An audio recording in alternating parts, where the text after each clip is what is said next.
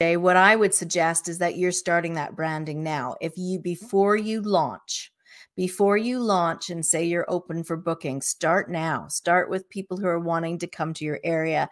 Start to create that community around your brand and telling people that what you're going to create so that they are ready for it. So that when you say, okay, we are ready for bookings, you have a lineup out the door that are ready to come and book. And, that can take a few months, but it depends on how much time and effort you want to put into it. After we sold the chalet, from Austria, we moved back to England, and I just moved back. I realized I used the term washing up liquid a few minutes ago, and I couldn't remember what the North American equivalent is because I've spent 21 years away in Europe. But we created a brand, a new vacation rental in England. And in that first year, I had 80% direct bookings. Wow. And it was all because what I used from running the chalet and learning that business.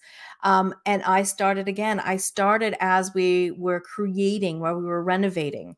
I was building that interest. I was putting photographs of what was happening and getting people interested in the area. So it's really great. Now, if you've already got the property and you're already doing it, and that, that ship has sailed, if you will, and you're ready to, but you're like, okay, I've been just relying too much on the OTAs, then go out and get that website and start with the marketing and start seeing the shift from the dependency on the OTAs towards you. And a really good rule of thumb is to look at, you still want some sort of presence on Airbnb, booking.com, or whatever platforms you want.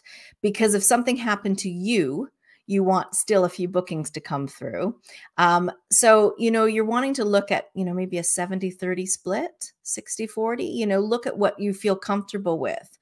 But it does take more effort. But also there's more profit in those bookings that come direct. Wonderful.